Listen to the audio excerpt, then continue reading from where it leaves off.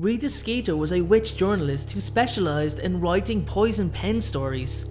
These stories tended to be based on false information and misreported interviews while she worked for the Daily Prophet, as well as authoring a few tell-all biographies. She had a respectable fan base, as many people believed her version of events, even if they were inaccurate. This is the life and lies of Rita Skeeter.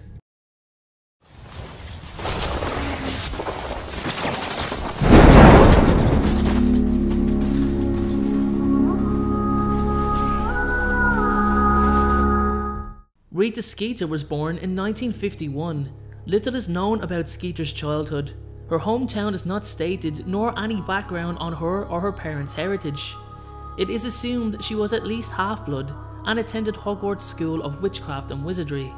Although her house is unknown, due to her overwhelming ambition to become a journalist and sheer determination of perfecting her animagus form, it would not be a surprise to learn that she was sorted into Slytherin House during her Hogwarts days.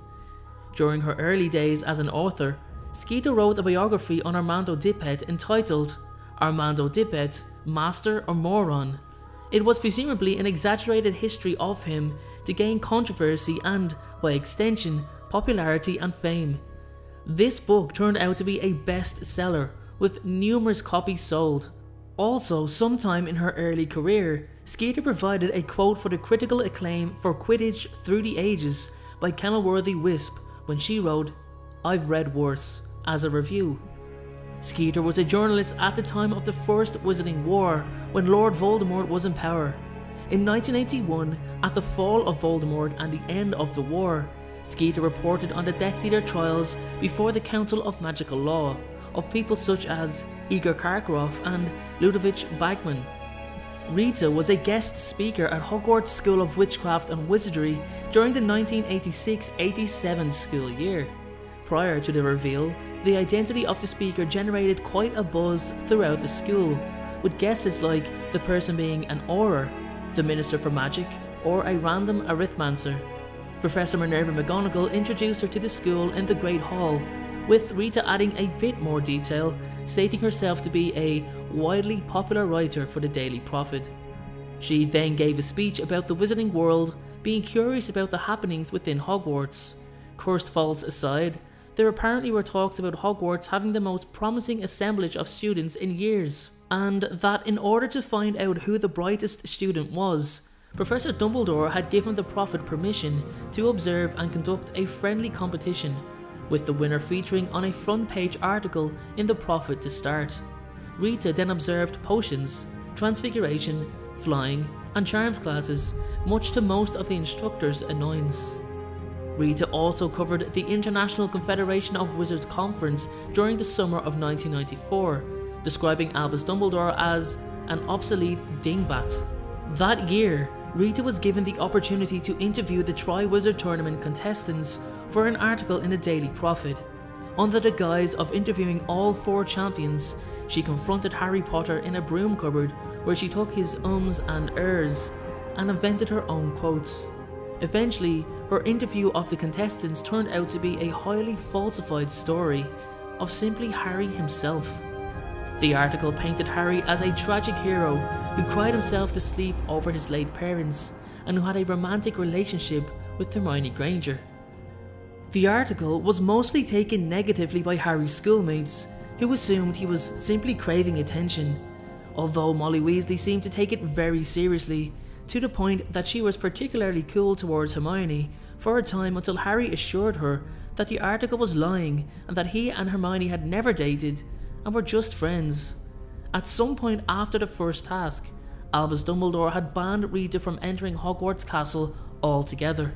Rita then interviewed Rubeus Hagrid, asking many questions about Harry that Hagrid refused to answer.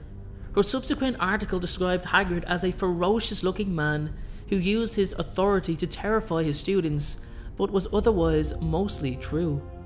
The article also revealed to the world that Hagrid was actually half-giant, which prompted letters from parents frightened by the idea of having a dangerous giant teaching their children, and it greatly upset Hagrid, subjecting him to ridicule and fear.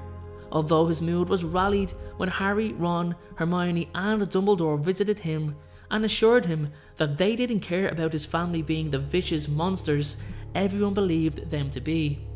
Giants really were vicious and brutal, but Hagrid obviously wasn't, so Professor Dumbledore insisted Hagrid deny any insults and return to work, as Harry and his friends didn't care about Hagrid's family due to their knowledge of him as a person.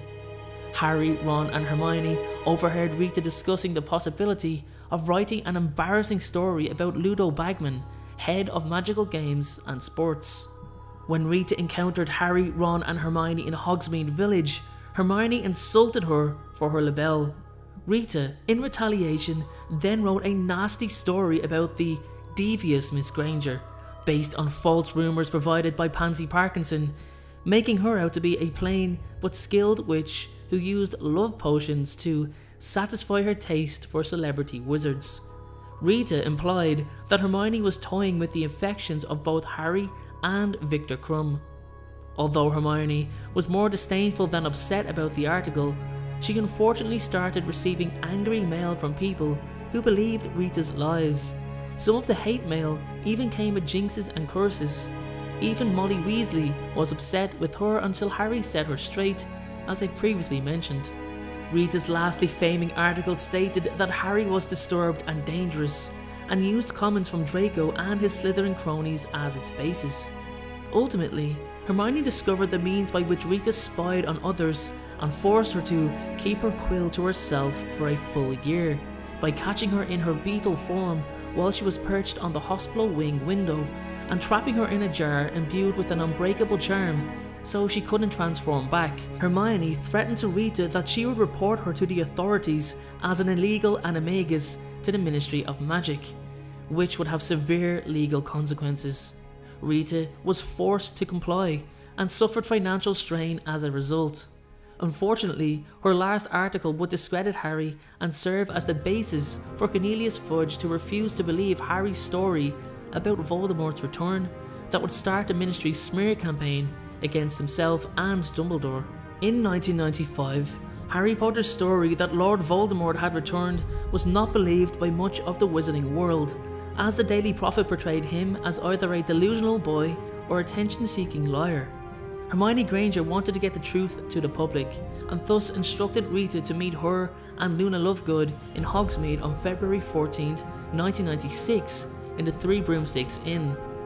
As it was Rita who laid the foundation for the Prophet's defamation of Harry with her initial stories about him, Hermione wanted her to be the one to set the record straight. They were joined by Harry after his date with Cho Chang. Harry thought that Hermione and Rita were the unlikeliest pair of drinking mates he could have ever imagined. Rita was initially taken aback that Hermione wanted her to interview Harry, and then resentful since Hermione demanded that she only write exactly what Harry said and not portray him as the rest of the press was. Rita claimed the Prophet would not buy the story, reluctantly admitting that the Ministry of Magic was influencing it. Hermione told her that the interview would be printed in the Quibbler, which Luna Lovegood's father edited, and although Rita responded with disdain, she eyed Hermione shrewdly for a few moments and then agreed. However, when she learned she was expected to conduct the interview free of charge, she was furious. Because Hermione was able to blackmail Rita with the threat of reporting her as an unregistered animagus to the Ministry, Rita grudgingly complied and wrote the article. The interview was subsequently printed in the Quibbler and became its best-selling issue of all time. It was banned at Hogwarts by High Inquisitor Dolores Umbridge, which seemed to only increase its popularity. Editor Xenophilius Lovegood sold the article to the Prophet after the Battle of the Department of Mysteries, when Voldemort's return became public, and he and his daughter Luna used the money to travel to Sweden in search of the crumple-horned Snorkak. Rita made a brief appearance at the end of the 1996-97 school year, clutching a notebook at Dumbledore's funeral in June 1997. It was, perhaps, her being present at the funeral that prompted her to write a biography of Albus Dumbledore, as within just 4 weeks, Skeeter wrote a 900-page tell-all biography about him. It was entitled The Life and Lies of Albus Dumbledore, which also included authentic old photos of the famed Hogwarts headmaster. The book depicted the former headmaster in an extremely negative light, but was mostly based on truth, much to Harry's horror. It was implied that she got some of her information in an unethical or illegal way, as much of the book's content was obtained through an interview Rita conducted with Bathilda Batty Bagshot, a very elderly historian, where Skeeter used Veritaserum to gain information about Dumbledore's childhood. Skeeter stole photographs from Bagshot as well, and the subsequent novel sensationalised everything, implying that Dumbledore had dabbled in the dark arts and contributed to the death of his sister.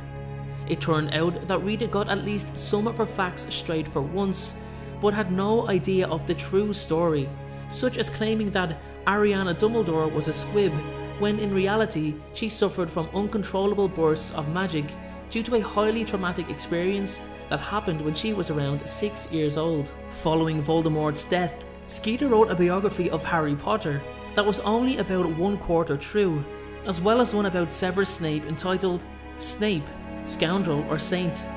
The latter added to her series of hatchet jobs on former headmasters of Hogwarts, along with the life and lives of Albus Dumbledore and Armando Dippet, Master or Moron. Rita wrote a gossip column in the Daily Prophet about the Quidditch World Cup on July 8, 2014, in which she mentioned that she was about to publish a new book about Dumbledore's army at the end of the month on July 31st, entitled Dumbledore's Army, The Dark Side of the Demob.